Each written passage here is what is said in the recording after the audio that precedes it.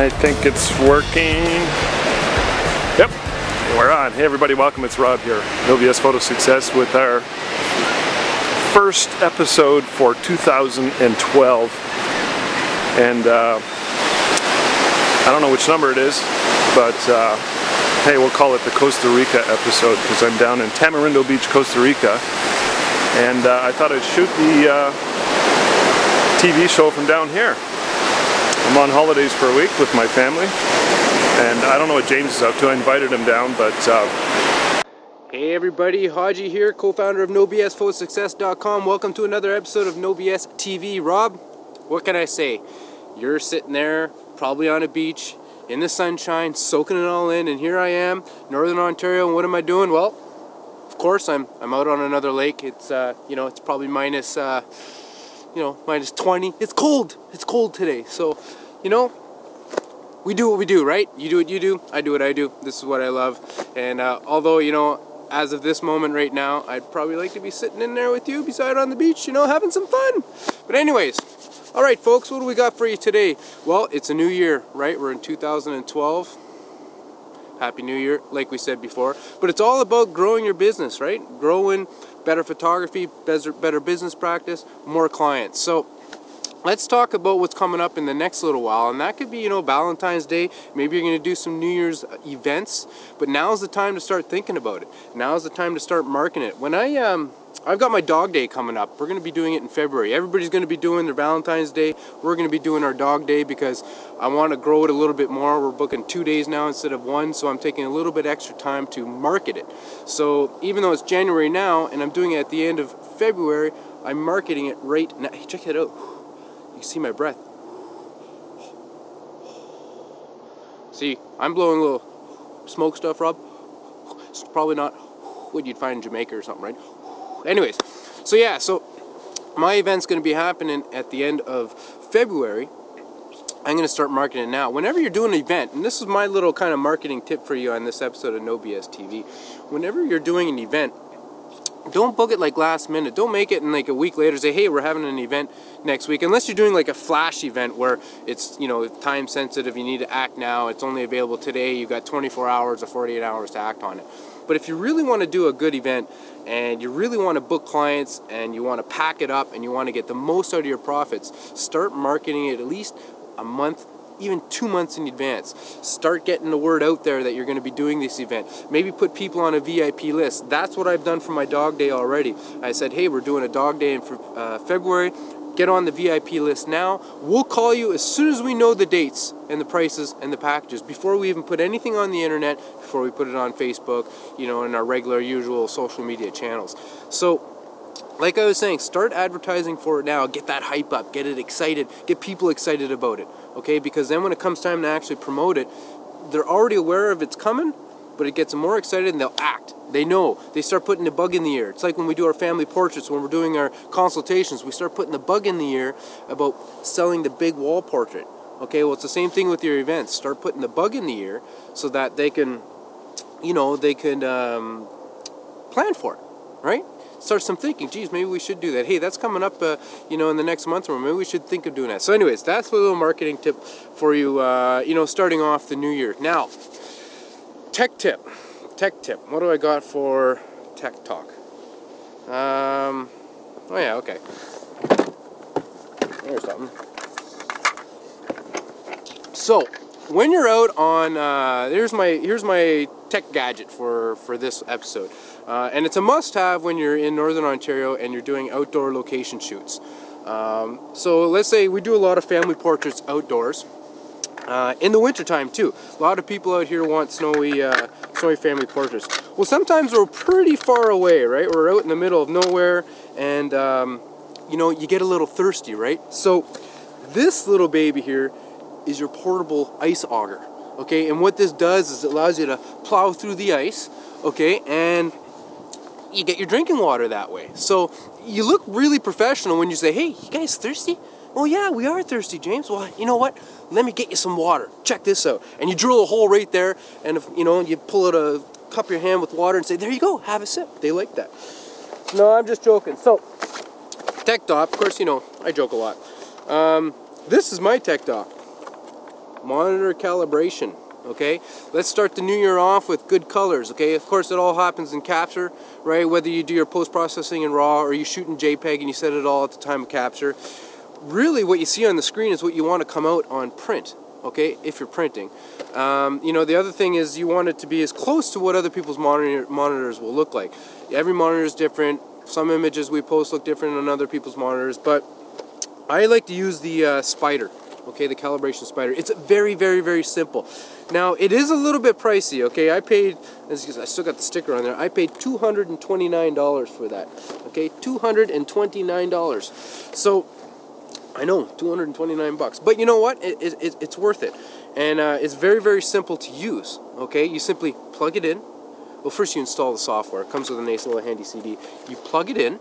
Okay, and then you just follow the tutorials. It'll do a pre-calibration setting up your monitor, and then every week or so you just have to run your spider again and it'll recalibrate your monitor. So you're guaranteed pretty well, I'm happy with my results, to have great color on your monitor that will go through right into the print. When we get our prints back from the lab and we're looking at them on the screen, we're looking at the print, we're like, wow man, these are like dang close. Okay, dang, that's the word of the day today, dang. So look at there's plenty of different models out there. I do like the Spider. Okay, this is the Spider 3 Pro. I bought it last year and I use it every week. As you can see, the boxes get a little bit ripped and all that from me opening it up and putting it back in, because I like to put it back into the original box. So let's start off with 2012 with getting great color and make it easier for you and make your clients happier. Okay, we gotta stay organized. That's what it's about. Okay, so that's all I got for you today. I'm about to go fishing. That's why I really am out here. I'm about to go ice fishing. I got the day off today, so I'm going to enjoy a little bit of outdoors. Rob, what can I say? You know, you could be standing right here. You could be standing right here. I don't know. But anyways, you have fun. I'll see you next week when you get back. And to all you NoBsers out there, we'll see you next week on another episode of NoBsTeeVee.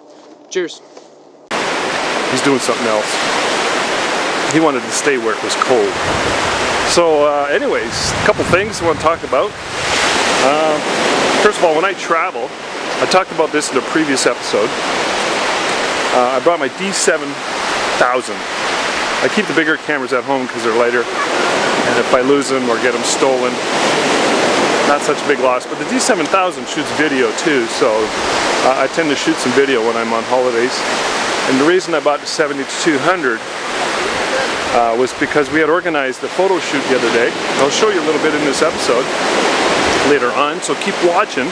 Actually, I shot it yesterday, no, 2 days ago, and it was coincidental that there was a family from our town who happened to be in Costa Rica, so we arranged a photo shoot. So I'm going to make a few sales, and it was just on this exact beach, Tamarindo Beach, right here, sunset. We met them all. There was about 15, 16 of them. They all dressed in white. They looked awesome. We had them bare feet. So, anyways, we're just going to head over yonder and I'm going to shoot some stuff on lighting for you. Okay? Some of my favorite lighting techniques that I like to use. We'll get my daughter in here and her friend. They're back there somewhere. We're going to get you in and amongst the palm trees. I'm going to explain a couple things on lighting, working in open shade, finding the light, and which you can apply in any situation. You don't have to be in the tropics. You can be anywhere where there's a lot of sun and you're struggling and you're trying to work with open shade. So I'm going to show you a few tricks and tips on that. So I also have a camera bag. It's like a fanny pack. It's a low pro. You know, it's got little pockets in it, and you put your weed in there. Don't do drugs. And you can carry camera, couple lenses. You know, one thing I want to point out: whenever you're in a foreign country, especially, you know, Costa Rica is not an impoverished nation, but they're not exactly, you know, the highest standard of living. It's pretty good though. It's the happiest place on earth. They got a very high literacy rate. It's an awesome place. You just feel good. You like the people. It's a great place to visit. We're actually considering spending more and more time here every year. My wife and I bought a condo down here last year, so that's called commitment. So, but you know, whenever you're traveling, theft is not a big issue, but No, I'm sorry, I meant to say crime is not a big issue, but theft is. You feel pretty safe in the places like this, but you gotta watch your stuff, man. So, women in purses, anybody with a laptop, anybody with camera gear, I'm constantly paranoid. Never leave the stuff in unattended. And you never want to go around with big camera bags and too much equipment. So I'm trying to low-key it all, and you don't want to ever show off and just show off any signs of opulence or wealth of any sort, because it's going to attract attention. You want to keep it low-key and on the down low. So anyways, we're almost at the spot I want to bring you into, and we're going to go into the open shade just over there. I'm going to give you a quick glance here. Hold on. There we are. We're going to head into that area there. There's this area here that I shot the family. Check out the sunset. Beautiful place. Alright, so we'll see you guys in the open shade in 2 minutes. Alright, ciao for now. Alright, we're on. There we are. Okay, so we've got the sun setting back there. We've got Danielle, my daughter. She's going to be our subject. I just want to point something out. Come on in. Woohoo! Okay, you got light falling on her face, and we've got sunlight coming streaming through the trees in the background. So I'm capturing some of that right here. We've got the wind coming this way, so that's a bonus. But there's our light source. So can you come around over here? More? There's our light source. Ta-da! Come on back here. That sun coming through is a kicker light, just gently streaming off her shoulder and her hair. So you got to be careful you don't underexpose, because your camera might want to underexpose, trying to compensate for that light coming in through the background. So let's do a few photos, and then I'm going to show you an alternate technique. 70 to 200, 2.8 ISO. We're going at 800. There we go. Turn your head just a little. Good. Nice.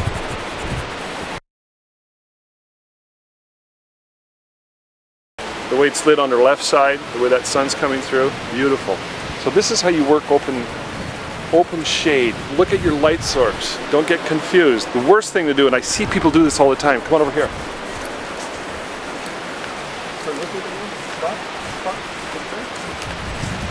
Wait, I'm going to get you to come right here. This is what I see all the time. Come on over here. See Danielle? Okay, watch that hole behind you. Yeah, this is like crap. It's just crap. It's crap. There's no light. Look at how dead her face is. There's no light in her eyes. I'll show you why. Come on with me.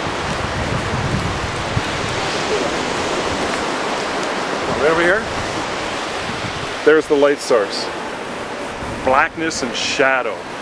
You notice that? That's the light source. If I were to shoot her this way, you got to look at the light source. So when Danielle turns this way, we got our light source, as I mentioned earlier. We got a bonus of having a kicker light. Sometimes you can have fun and use little flashlights, little travel flashlights. Okay, let's try this. Turn this way back. Okay, relax that way. Yeah, I'm going to get you to hold these. I'm going to get you to hold these. Good. Turn your head this way, good. Look at me. I don't have another person, I don't have any stands, so she's got to hold her own lights. But I'm just going to come in close anyways. Okay, bring this one back here. Good. Don't move. Good, let's go back. There we go.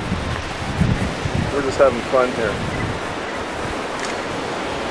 Woohoo! Totally bizarre. Hey, why not? Hold on. This is this light here. Good. Look at it. Good. There we go. Why not? Go serious. Chin down. Chin down.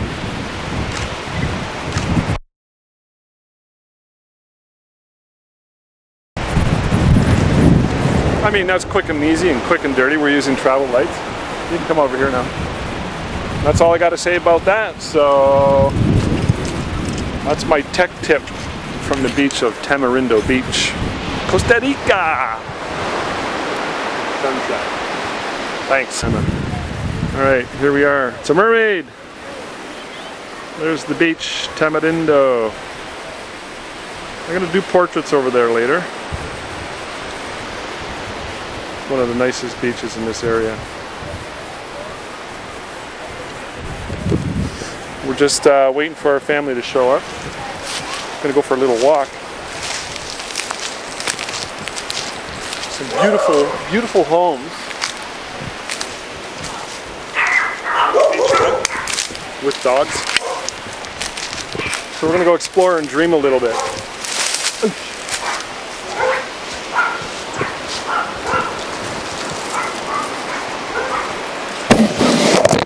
I'll take my sandals off. So, I just thought I'd talk about differences between, are you coming or are you staying? The differences between, well, there's two basic kinds of people in a general sense. I like to divide it into those who achieve their dreams and those who just dream. Let me explain what I'm talking about. In a nutshell, it's going to sound like I'm stereotyping, but there's a lot of truth to what I'm saying. There's those who blame, and then there's those who take responsibility. Let me expound a little bit. Those who blame basically are always looking on the outside for answers and or if something doesn't go their way, which is usually 99% of the time because their lives are out of control and they let external circumstances basically dictate their destinies. So if you're of the entrepreneurial mind, and when I say entrepreneurial, I'm not just talking about making money and running a business. I'm talking about no matter what you're doing in your life, entrepreneurialism is a state of mind. Even if you're stuck in a job or if you're working at a job for somebody else that you love, you could still be entrepreneurial. So you should treat your whole life, your whole destiny, with an entrepreneurial mindset. So you got two types of people, the entrepreneurial typeset and the kind who blame. Basically, they give away their power. Okay? Can you guess which one's harder to do? Yes, the entrepreneurial one. Can you guess which one's the rarer of the two? You guessed it, the entrepreneurial mindset. Much harder. That's why you don't see it as often. So, and again, I want to remind you when we're talking about entrepreneurialism, and not just in reference to business owners. And if you know some business owners who are wealthy, successful, yet they're assholes, it doesn't mean entrepreneurs are assholes. It's just those people are. Okay? So please don't generalize in that sense or use that as rationale for not being entrepreneurial. It's the best way to be. It requires that you take action, take responsibility, no matter what happens in your life. So, and this is the way I like to live. I don't get it all the time, but I like to strive towards being that way. So what we're doing now is we're looking at these homes. And we're dreaming, right, Danielle? Right, we're dreaming. We're just kind of putting forth some suggestions to the universe, some ideas. Why not? Why not? Why not? Let's go over here. I love this light, by the way. Just check that out. We've got the sun back there. Hey, we've got some open sky, but it's open shade. So we got some light coming down. Maybe I'll get the family over here later and we'll get them in here because it's too sunny yet for outdoor portraits on the beach.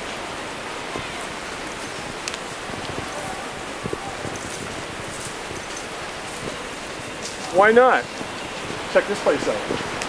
Look familiar?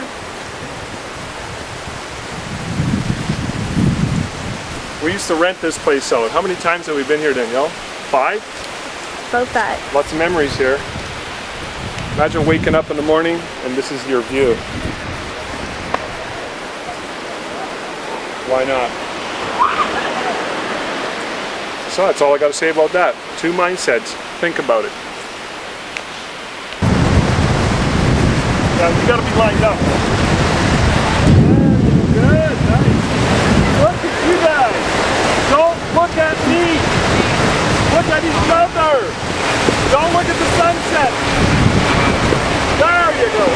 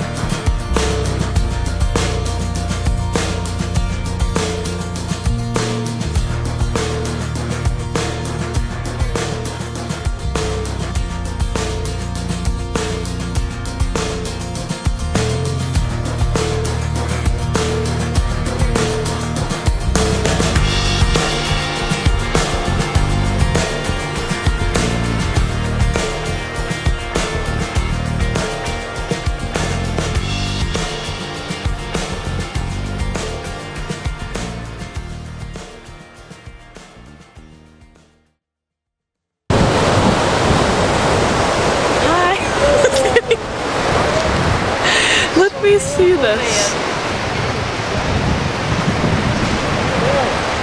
You're running into a pack of wolves. So are you happy to be back in Costa Rica? Not with my mother. Why is that? You tell. She drives me up. I just want a minute of peace without her. Enlighten us with some stories. Omar! Over here! Mom, his name is Winmar. Oh, Winmar! Well,